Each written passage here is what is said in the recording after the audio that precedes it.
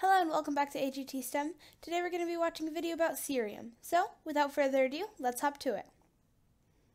Cerium is one of only two elements which, if you strike it, will make sparks. One of them is iron. That's pretty cool.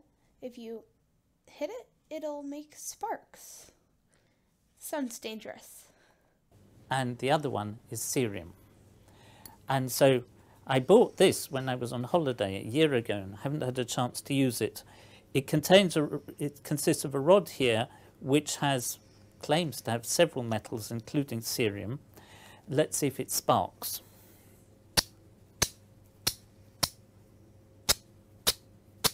Okay, so cerium, element number 58, has some bizarre uses. Would you believe it's used in self-cleaning ovens? So it's not very easy to do, but once you get the hang of it, it does go quite well. Cerium also has uses such as for staining glass. So if you want to stain your glass yellow, then you can use cerium in that. What is happening? It's pretty cool that you can stain your glass with cerium. It's also pretty cool that if you just hit it, it'll make sparks. I mean, I guess you have to hit it with quite a lot of force because he was saying it's not very easy to get it to spark. But once you get the hang of it, it's pretty nice. What's happening is that tiny pieces of cerium are being knocked off, and in the air they just burst into flames. So I think the property is not so much that it forms a spark, but that you can knock off the right size lumps to make them burn. These things that are being knocked off are probably just a few nanometers, that's 1,000 millionth of a meter across, so they're very tiny size, and the surface area is high because it's small, so it has a large surface compared to its volume, and so it reacts with oxygen very rapidly and heats up and bursts into flame.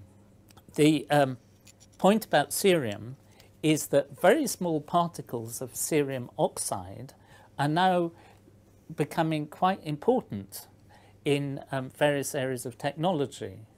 There's a company or several companies that are using nanoparticles of cerium oxide as an additive for fuels to make particularly diesel fuel to try and make it burn better and give more power. That's pretty interesting. You just add some cerium and it burns better. I guess that makes sense because cerium burns when you hit it. Well, sort of, because it makes sparks. When you are driving diesel cars. And here in Nottingham, we're trying to develop new ways of making these nanoparticles by reacting cerium with high temperature water. And it's been quite successful.